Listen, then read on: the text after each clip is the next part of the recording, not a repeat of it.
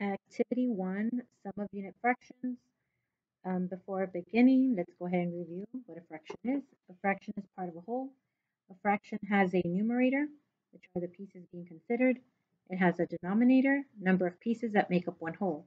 In this example, you have one shaded, that's your numerator. And then there's 4 pieces that make up one whole, that make up the whole. That's your denominator. So 1 over 4 is your fraction. Okay, so now we'll be using 3 pattern blocks. We need 3 hexagons, and each hexagon represents one whole. So each of these hexagons represents one whole. We are going to go ahead and work with our first hexagon. I'm going to move these out the way. So our first hexagon represents one whole. I want us to cover this hole with 2 trapezoids. So I'm going to cover the hole with the trapezoid. So it takes 2 trapezoids to make this hole. So each trapezoid, guys, represents what part of the whole? Each trapezoid represents half of a whole, right? So it takes an equal part. Each trapezoid represents an equal part of the whole. So this one, let me go ahead, I'm going to trace it. So if you want to draw a trapezoid on your paper, a hexagon, and then we're going to draw the trapezoid. And we said that it takes 2 trapezoids to cover my hole. So one trapezoid is half, 1 over 2, and the other trapezoid is 1 over 2. Okay, now half is called a unit fraction because it names just one equal part of the whole. And the unit fraction has a numerator of 1. So whenever we refer to unit fractions, we are referring to fractions with a numerator of 1. Okay, so for this fraction, we can say that half plus half, 1 over 2 plus 1 over 2 equals, how many pieces do we have? 2. 1 plus 1 equals 2. How many pieces make up my whole? 2 pieces. Remember that when you're adding fractions, if you have like denominators, your denominators are going to stay the same. And we know that 2 over 2 equals 1 whole. So again, this is called a unit fraction because it names one equal part of the whole. So in a unit fraction, your numerator, your top number, is a 1. Okay, now we're going to cover our next whole. So here's another whole. We're going to cover it. Let's go ahead and trace it. So trace your hexagon. Remember that a hexagon has 6 sides. Okay, so draw your hexagon. And this hexagon represents one whole. We're going to cover this whole with 3 rhombi. So this is a rhombus, okay? We're going to cover it with 3 rhombi.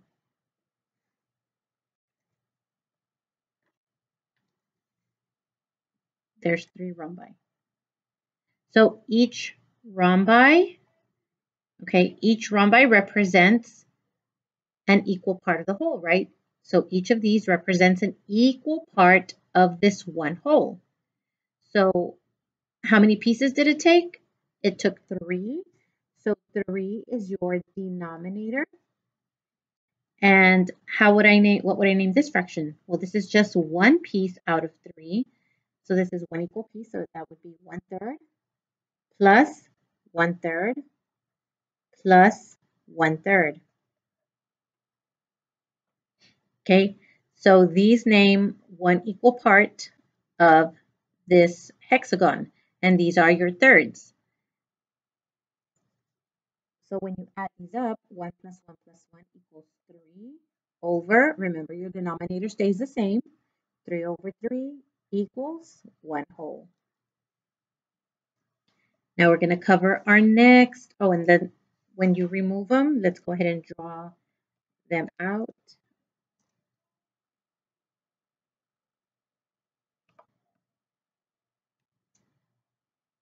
and then we will label them just like we did our trapezoids.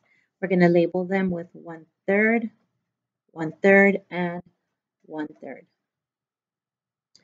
Okay, so our third hexagon, trace it again. We're going to trace our third hexagon. And this hexagon, we're going to cover it with triangles. So how many triangles do we need to cover this hexagon? 3, 4, 5, and 6. So it takes 6 pieces to cover our hexagon. So it takes 6 equal pieces. So we know that our denominator is going to be 6. So this first piece is 1/6 plus 1/6 plus 1/6 plus 1/6. That's only 5. One more. So that equals to 1, 2, 3, 4, 5, 6, 6 over 6, or 1 whole. So again, each of these triangles represents an equal part of the whole. 1/6 is called a unit fraction because it names one equal part of the whole. And remember that a unit fraction has a 1 as its numerator. So I'm going to go ahead and draw my triangles and label them 1/6, 1/6. Okay, so this is doing a sum of unit fractions. Sum of unit fractions. Sum of unit fractions.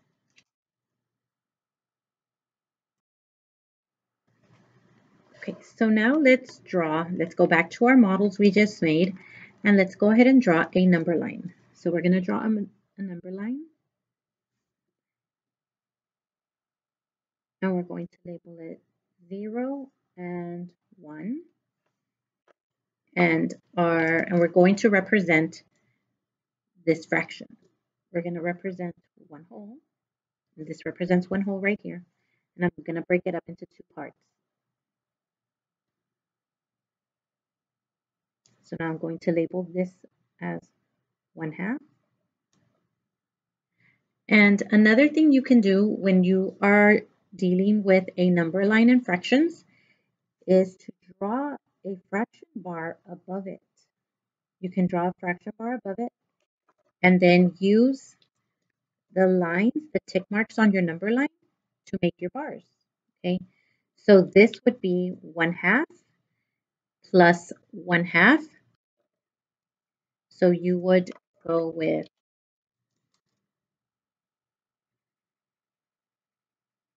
1/2 plus 1/2 equals 1 whole.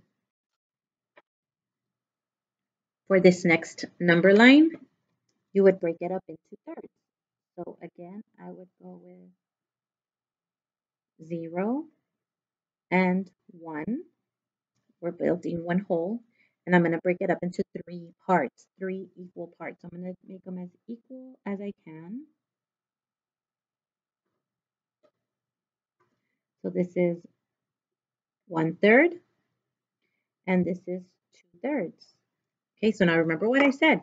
Whenever you have a number line, a good thing to do is to draw your fraction bars above it and use the tick marks that are here to make your pieces.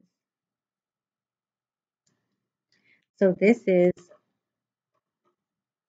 1/3 plus another third plus another third equals 1 whole. So if you were doing your jumps, you would just represent it going like that. On this one, 1/3 plus 1/3 plus 1/3 equals 1 whole.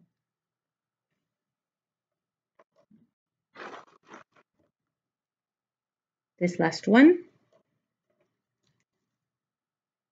Draw your number line,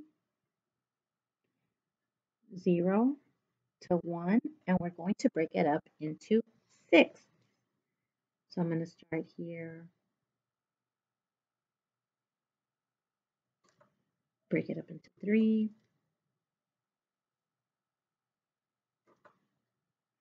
So that's 1, 2, 3, 4, 5, 6 pieces. So that's 1, 6, 2, 6, sorry, 2, 6, 3, 6, 4, 6, 5, 6, and then 6, 6 is the same as 1 whole. So again, like I said, draw your fraction bars above it. You're going to use the tick marks from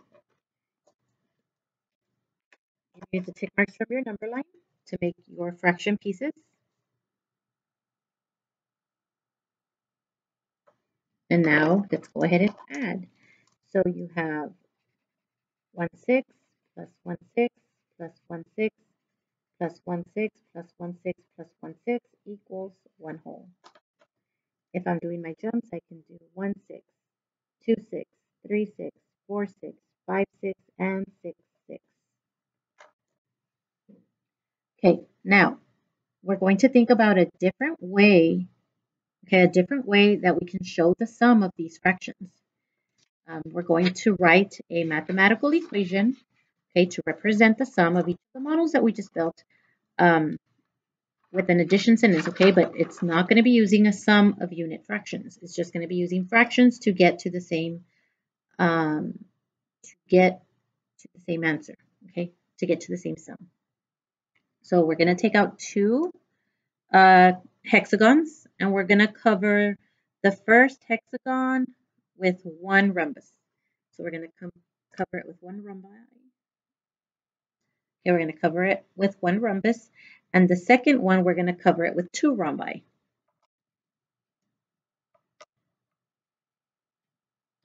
So what fractional part is covered in this first model? How much is covered in this first model? 1/3. How much is covered in the second model? 2/3, right? 2/3. So we're going to go ahead and combine the blocks so that we can find the sum. So here, I'm going to go ahead and trace this. I'm going to trace both of them. Okay, so I've drawn them out, and this is, again, what fractional piece is covered in this first model. We said it's 1/3, so I'm going to go ahead and write that in there. And again, we're adding, because we're combining them. Here we have 2/3, so we have 1/3 and 1/3.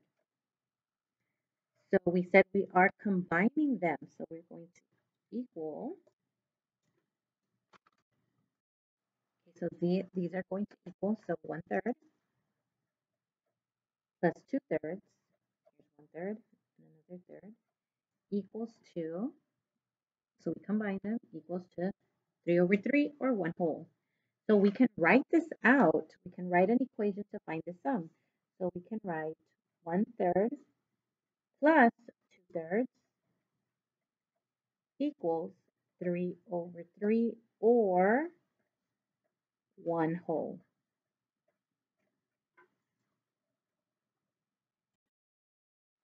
Okay, so now you will need sum of unit fractions 1, page 1. We're going to use the pattern blocks to solve the problems below, then shade the fraction strip and use the number line to model each equation. So here we have our hexagon, and we are going to cover it with, we're going to use our 6. And remember that our 6 were our triangles. So we need 2 6. So we're going to use, they might not fit the whole thing. So 1, 2, 3. Oh, sorry, 2 6. So that's 2 6 plus 3 6. 1, 2, 3 equals what? 1, 2, 3, 4, 5. 5 over. Remember that our denominator stays the same because it takes 6 pieces to cover up the whole thing. So 5/6. Now we're going to go ahead and write it on here. And we're going to go ahead and label and shade, okay? We're going to do 1/6 plus, here's your 2/6 plus 3/6 equals 5/6. So now we're going to do that on our number line, and they've already done the fraction bars below your number line. So we are going to add 2/6. Here's 2/6 plus 3/6. 1, 2, 3 equals 5/6. If I shade them in, I have 2/6 plus 3/6